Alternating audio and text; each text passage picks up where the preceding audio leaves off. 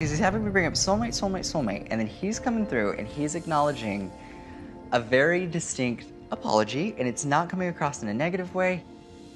And he's referring to the fact that he wants you to know he's bringing up loyalty and he's bringing up commitment.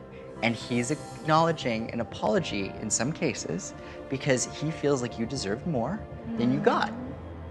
Oh, the fact that he's sorry. It's the #1 thing that he could convey is I'm sorry. And the feeling that comes through for him is the issues that caused arguments, confrontation, any fighting is like at the end of the day, they weren't that big of a deal. So why did I waste this time arguing about silly stuff? And he talks about being stubborn and petty, and it's like, the feeling's like, no, why didn't I put love first? Oh my goodness.